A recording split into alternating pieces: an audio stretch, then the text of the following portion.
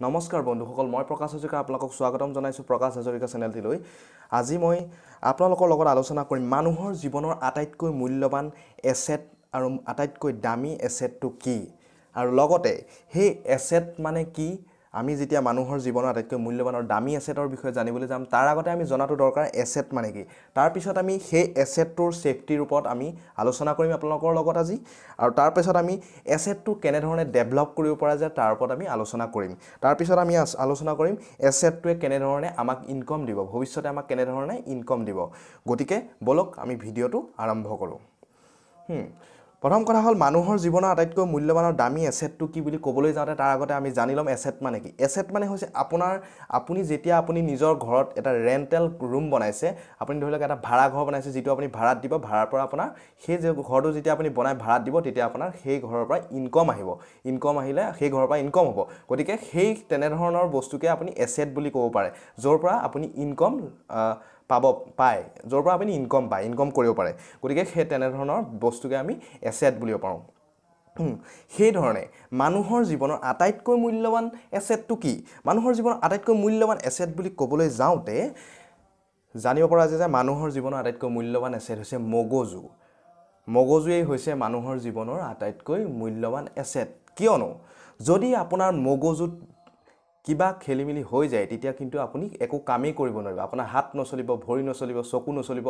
গতিকে একোৱে নচলিব এই মগজুৰ জৰিয়তে আপোনাৰ গোটেই সমস্ত শৰীৰ সমস্ত সংসাৰ সকলোখিনি বস্তু আপুনি মগজুৰ জৰিয়তে চলি থাকে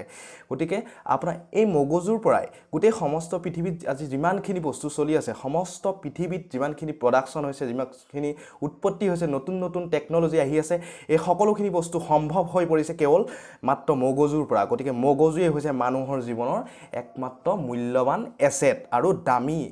এছেট গতিকে এই মগজুৰ ওপৰত আমি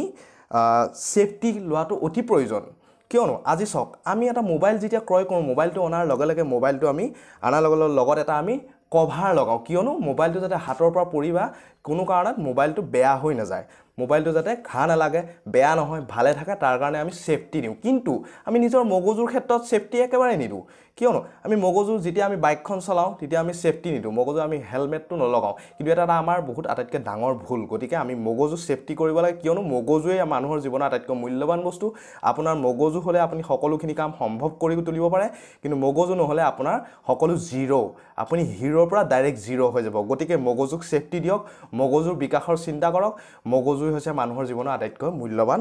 বস্তু সেফটিৰ অতি প্ৰয়োজন তাৰ পিছত মগজুৰ ডেভেলপমেণ্টৰ ওপৰত ক'বলৈ যাওঁতে কি ক'ম যে মগজু ডেভেলপমেণ্টৰ ক্ষেত্ৰত আমি অকণোৱেই চিন্তা নকৰোঁ কিয়নো আমি অন্য ক্ষেত্ৰত আমি যাওঁ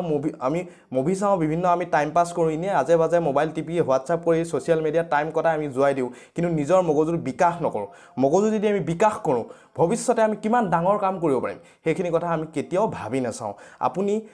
যেতিয়াই টাইম পাইছে টাইমত আপুনি নিজৰ মগজু বিকাশৰ ক্ষেত্ৰত গুৰুত্ব দিয়ক আপুনি নিজৰ নতুন নতুন নলেজ লওক নতুন নতুন আপুনি বিদ্যা শিকক নতুন নতুন আপুনি টেকনলজিৰ ওপৰত শিকক যেতিয়া আপুনি কি হ'ব কোনো ক্ষেত্ৰত যেতিয়া আপুনি কোনো কাৰ্যত আগুৱাই যাব তেতিয়া আপুনি কোনো কাৰণতে বিফল হ'বলগীয়া নহয় সকলো কামতে আপুনি সফল হ'বলৈ চেষ্টা কৰিব কিয়নো আজি চাওক পৃথিৱীৰ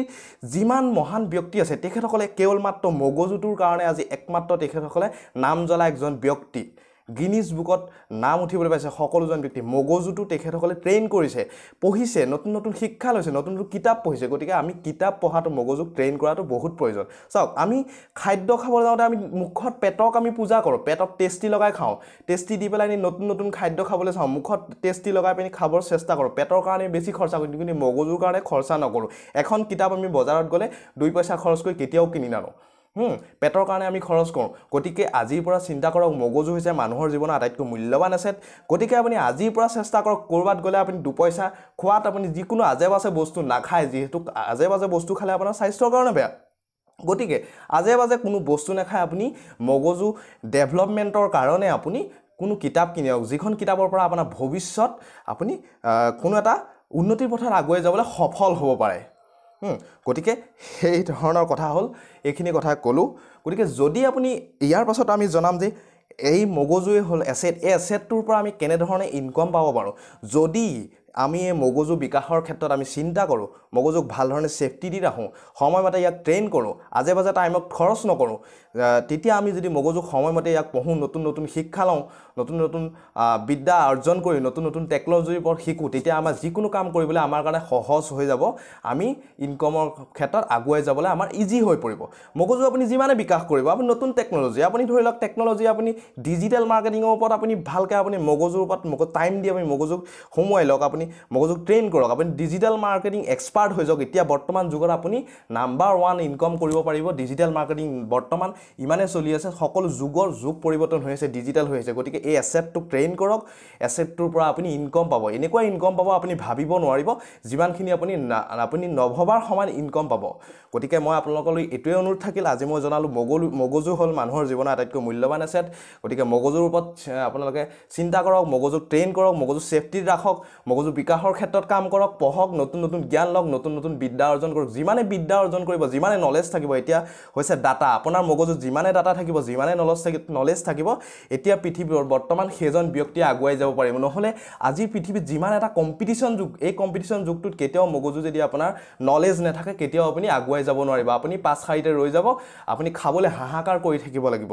গতিকে মোৰ ফালৰ পৰা সকলো মোৰ ইউটিউব ফ্যামিলিলৈ এটোৱে অনুৰোধ থাকিল যে সকলোৱে নিজৰ মগজুৰ ওপৰত গুৰুত্ব দিয়ে মগজু বিকাশৰ ওপৰত গুৰুত্ব দিয়ে সকলোৱে নতুন নতুন নলেজ ল'বলৈ চেষ্টা কৰে এইখিনিয়ে কৈ মই আজি মোৰ বন্ধুসকললৈ ধন্যবাদ জ্ঞাপন কৰিলোঁ লগতে যদি ভিডিঅ'টো চাই ভাল লাগিলে তেনে এটা লাইক আৰু শেয়াৰ কৰিব কিয়নো আপোনাৰ এটা লাইক আৰু শেয়াৰেই মোৰ কষ্টৰ ফল হয় আৰু লগতে এনে ধৰণৰ টেকনলজি নলেজ কমেডিৰ ভিডিঅ' চাবলৈ হলে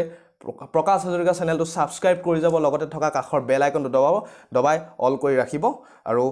আকৌ এটা নতুন ভিডিঅ'ৰ সৈতে লগ পোৱাৰ প্ৰতিশ্ৰুতিৰে আজিলৈ বাই